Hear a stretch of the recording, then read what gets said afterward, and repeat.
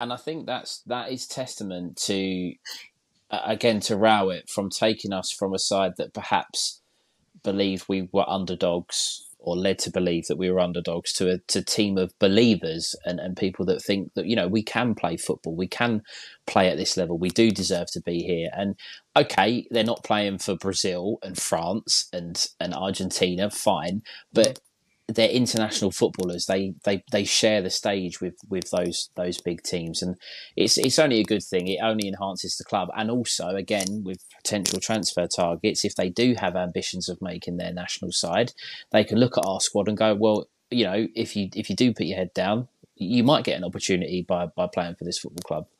Absolutely, and I think that's it now, isn't it? I mean, Dan, like